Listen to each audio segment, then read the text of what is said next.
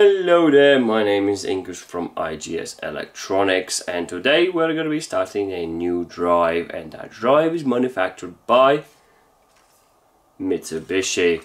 This drive's been around for quite some time, and I have been fortunate enough to use this drive in quite a few applications. And a couple of things I gotta say: this drive's been reliable and very effective and very easy to use. There's going to be 3 videos about this drive. In the first video we're going to be looking everything about local mode, learning a little bit about the menu, a little about the parameters, what parameters are setting parameters into the motor parameters into the drive, and running some live tests and looking into some input outputs and terminals and how to wire up. In the second video we're going to be looking at a remote mode. We're going to be running 2-wire mode, 3-wire mode, and also we're going to be using external potentiometer to control our frequency. And in the third video we are going to be looking at running a drive in a multi-frequency mode, where we change the speed with a click of a button. And before we go ahead, if you do like what we do on this channel and would like to support us, please click that subscribe button and that notification button, because we are going to be uploading video on a weekly basis where you, and definitely me, going to be learning all the time something new. So without further ado, let's get to local mode.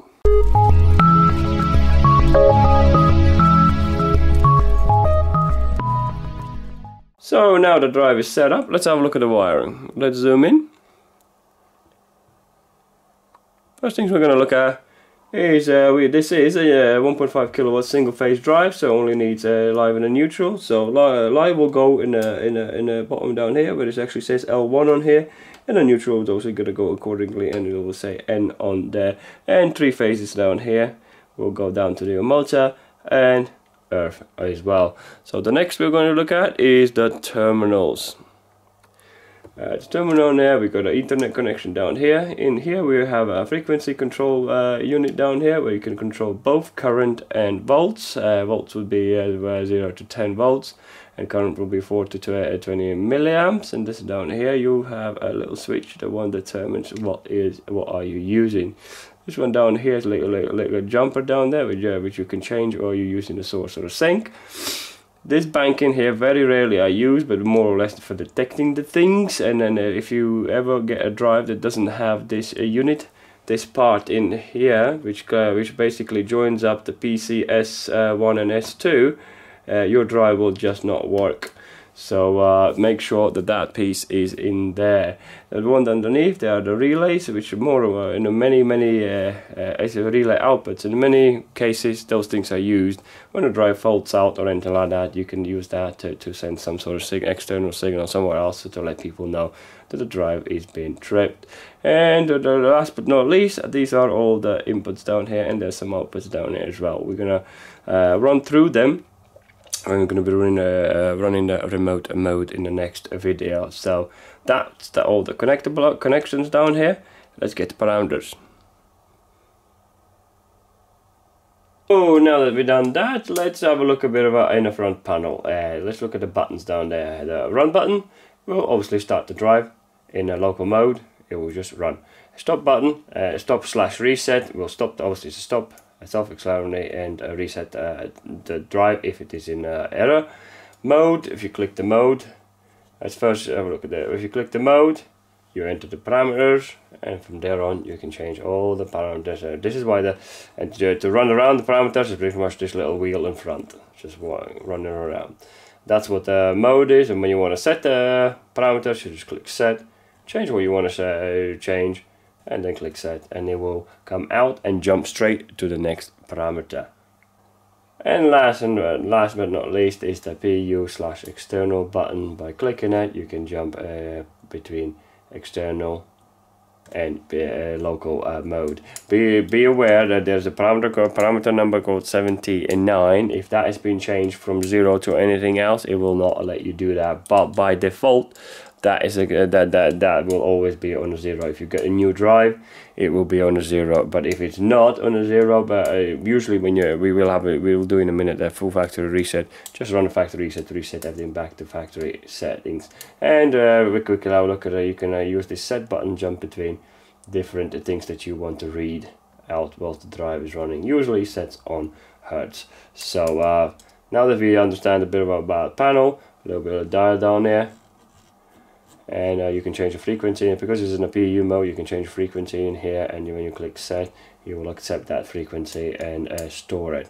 So but we don't want to do that now, so that needs to be changed because we need to change the parameters of how this motor is running and all the other bits that we need to enter into it, so it is good to go. So now that we have learned a little bit about the front panel, let's do the factory reset. To do the factory reset, click mode, go backwards, pass 0, then you can say pr.ch, er, and until you see all C, basically all clear. When doing that, click set, change to 1, set, and it starts flashing like that, and it has performed full factory reset. All parameters has been wiped and returned back to what the manual says, basically a default.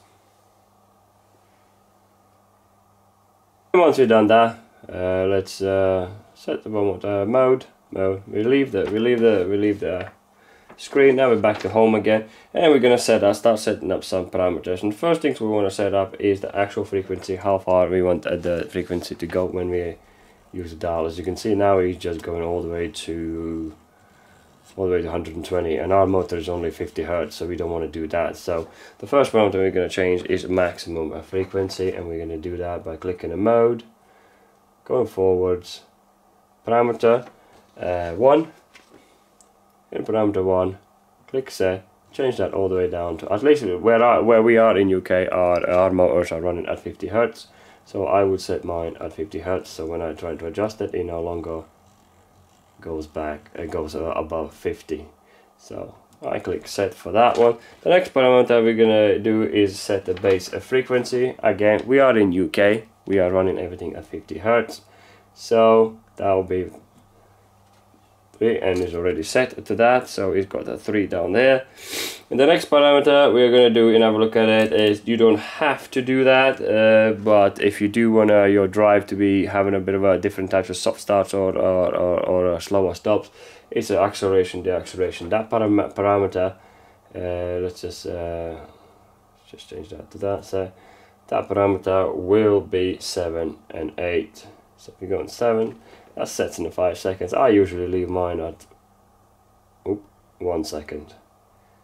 I'll do for right now, and I'll do the same thing to the acceleration. Change that to 1 second. Oh, and completely forgot that you can as well go to parameter 2. You can set your minimum frequency. At the moment our minimum frequency is sitting at 0, but if you want to change that to a different number, you're more than welcome to do that. Usually you would do that when you don't want the frequency to go below that number, so you will usually change that. So that you can do that in a parameter 2. And the next parameter we're going to look at is the one I think you probably would need and for the future, but we're more likely going to go back to it in the next video. Is parameter 15, where you can set up your jog speed. At the moment jog speed is down to 5 Hertz, and if you do use your jog speed, and it's more or less goes for the individual machines, what would you use for jogs, usually what you're good for lathes and things like that, just to move things around. But we're not going to touch that, but this is where you can set up that jog speed. And then from this point on, there's hundreds of parameters in this drive that can be changed, used for all sorts of different applications. But if you really want to run the drive just to get you moving, that is all you really need to do. And the next thing you need to do is enter all motor details into the drive, otherwise drive doesn't really know what is he working with. So to do that, we need to start it starts in the parameter 80. So in the parameter 80, we set in the first parameter 80. The first thing it wants to know, what is the motor's capacity, which are the kilowatts. You would say it would be 0.37. There we go, we set that one. The next parameter we're going to change, it will be a number of motor poles, which is 81. Number of motor poles is determined by motor speed, which you can find out on your data plate. It doesn't really tell you how many poles it's got, it just only gives you RPM. And by knowing the RPM, you can really find out what poles, how many poles the motor is. Like 2 pole will be running roughly about 3000 RPM, 4 pole will be running by 1500 RPM, and so on. So my motor is running literally 1500 RPM, so I know that I have 4 pole motor.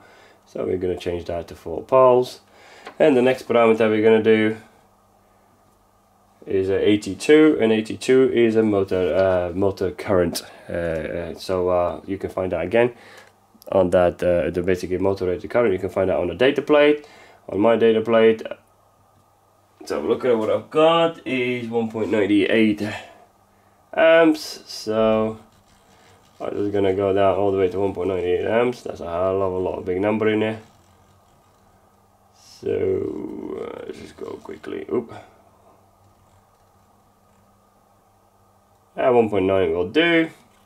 Setting that one. And the last oh no, there's 2 more to do. And then the motor rated voltage. We need to do that. So I'll set that one more time. So that's 83. Voltage on my motor, we are going to be running this on 220 volts, so I'll just change that one to 220. Here we go. I said that one. That's what I'm going to be running my motor. 3 phases, 220 volts. And then the last but not least is rated motor frequency. In UK, we run motors at 50. So let's see what it shows up. It's already got 50 in there. By doing this, we have entered the motor data into the drive. So now drive knows what it's dealing with, what is running, and is pretty much ready to go in local mode. And the only thing is left to do now is actually running it. So let's click run, and off you go. Change it if you want to change the speed and things like that. Just use the wheel and press set. The motor is running. So by to change the speed, it's a little wheel in the front in here. And my acceleration, the acceleration starts at 1 second, so it jumps to actual speeds quite quickly. And every time, whatever speed you stopped the drive last, it will remember that one. So if you click the stop, it will go stop, and if you do the run again, it'll go back to the speed it was doing last time. That will be pretty much it when it comes down to a local mode for this series of the drive. Hope you liked the video. Hope all of it makes sense. If you don't, definitely leave a comment below, and definitely ask us questions. I'll be quite happy to answer anything you got questions about. And if you like the video, please like, and it greatly supports the channel. And next video we're going to be looking at how to run this in a remote mode. Thank you for watching, and see you next video.